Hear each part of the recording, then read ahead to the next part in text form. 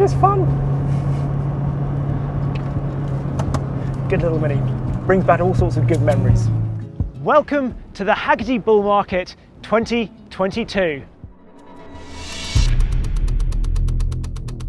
In this episode, we've selected this mini adventure. The R50 Mini Cooper went into production in the year 2000, and if you didn't want any of the many options, it was available for £11,600. Interestingly, much of its development had been overseen by the great nephew of Sir Alec Issigonis, the designer of the original. But the development was far from straightforward. The R in R50 stands for Rover, because, well, the whole birth of this car is really rather sort of mixed up.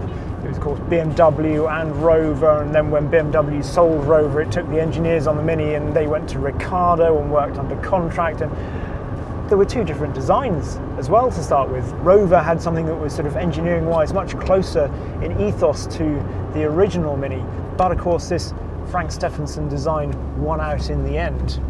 And there's a particular story about the Frank Stephenson design process that I've always rather loved, because when they had the clay model in the studio and the board of directors were coming to look at it, somebody pointed out to Frank that they hadn't actually put an exhaust in it.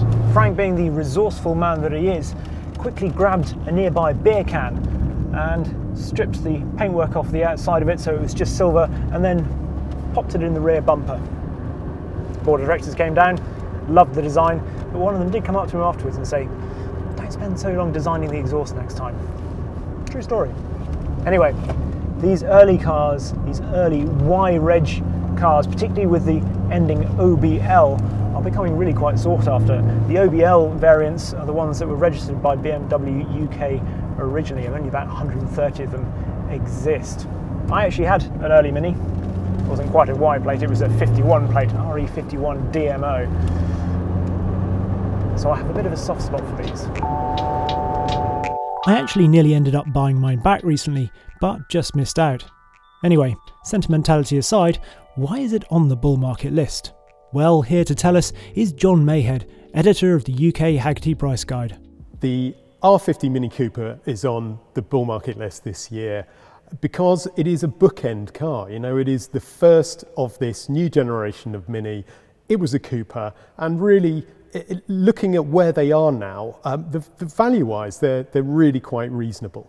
The price guide at the moment has the Condition 4 Mini Cooper at £600, all the way up to £4,100 for a really exceptional one. We don't see R50 Mini Coopers rising hugely in value, but we do think that they are maybe getting a new generation of people into what are called emerging classics, what we call emerging classics. You know, these are very affordable cars. There's lots of choice there, and they're cars that are really easy to drive. So if you're used to driving a modern car, this won't be any surprise to you.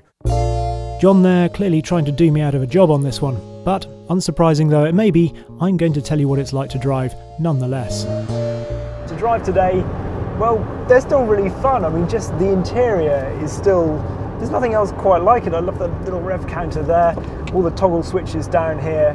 The engine is better than I remember.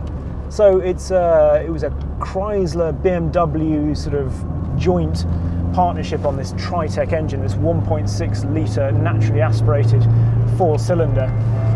It puts out 113 brake horsepower and 110 pounds-foot of torque, although if you can find one with the officially sanctioned JCW pack, then power rises to 130 brake horsepower. Of course, if it had stayed as a Rover, then it would probably have had a K-series engine.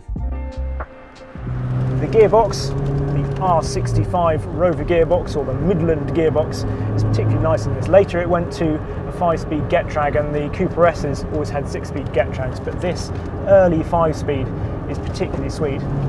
Always remember you wanted the smallest wheels as possible on these, so the little 15-inch wheels if you can find them. And they always cornered pretty flat. They're also really light, 1,050 kilos, that's all these weighed. They're not particularly quick in a straight line, about 0 to 60 in sort of just over 9 seconds, but they feel sort of perkier than that somehow. They're just fun.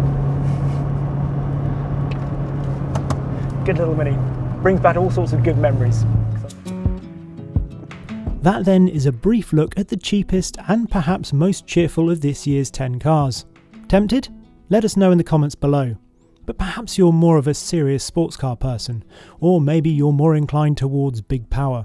If so, be sure to look out for the rest of the Carfection films on the other entries in the 2022 Hagerty bull market. Cool. Hello. Thank you very much indeed for watching that. I hope you enjoyed it. We've got 10 in this series, so do make sure you are subscribed to Carfection. Have a look at the Hagerty articles as well, because they've written about them so frequently in more depth than I had time to talk about in some of the cars, so have a look at those as well. We've got links to all those in the description down below. So yeah, there we go. Hope you enjoy it. See you next time.